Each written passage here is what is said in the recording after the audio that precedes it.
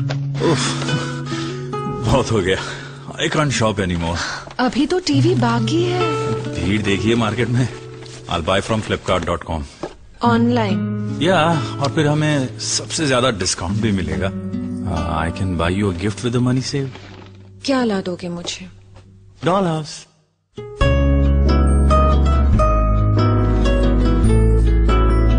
Best prices on all products. Flipkart.com, the online mega store. Wifi मिला तो निचोड़ लेगा क्या? Of course. Online shopping? What you're ordering now? MP3 player. और कुछ फॉल्टी निकला तो? Flipkart.com पे? No chance. और अगर हुआ भी तो रिप्लेस कर देंगे। Replace? Awesome. What's going to be your first song? Ringa Ringa Roses. That's a classic. 30-day replacement guarantee on all products. Flipkart.com, the online mega store.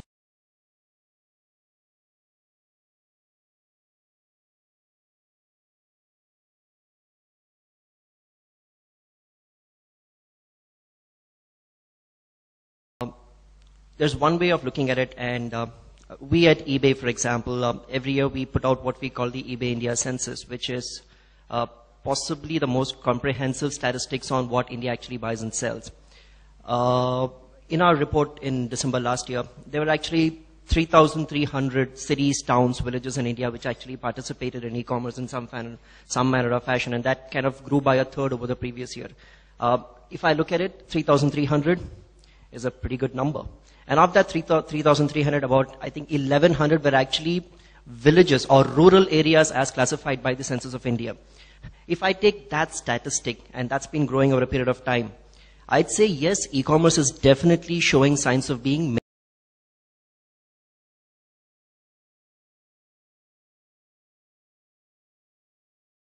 So there are two parts. One is internet usage, right, which is, where sounds like we're 2003 China.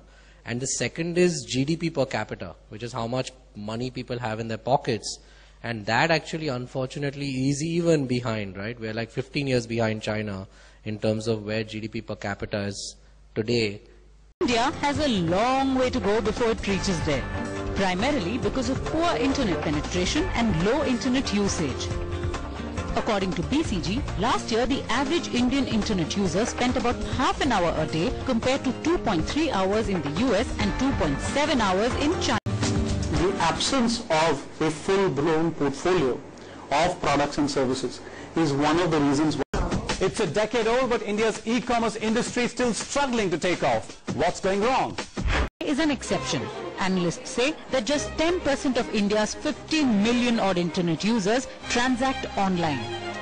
According to online market research company Juxt Consult, last year India had 9 million online shoppers who search but don't buy, and just 3.5 million buyers, which means that the lure of good deals could be irresistible.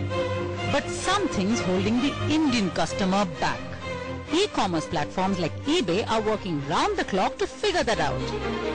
The attention from consumers is mostly on branded products.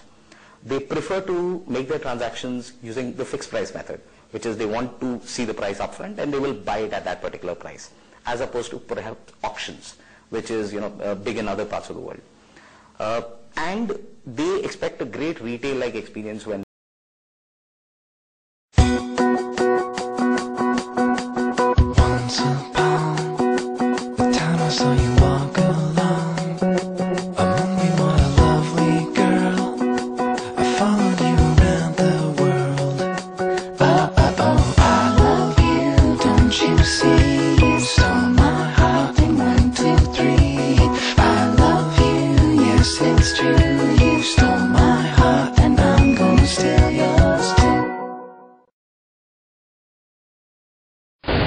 Y también hay el Kindle de Amazon, un reproductor de libros electrónicos.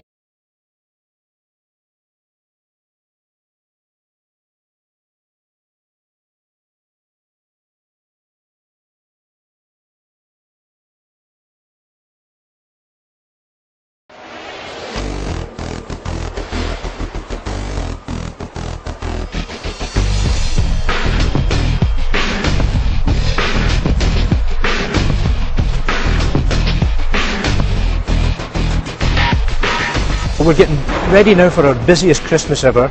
We're taking delivery from literally thousands of vendors, literally hundreds of thousands of items a day, millions a week, being processed through our receive area here.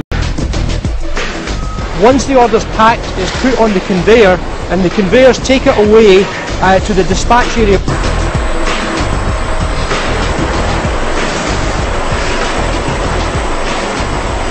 Every order is unique and individual. They come down the conveyor here, they go onto this magic system over here, where the system knows exactly the destination, the system tilts, they go down, put into your carriers, the carriers take them away for delivery to customers all over the world, right from these docks here.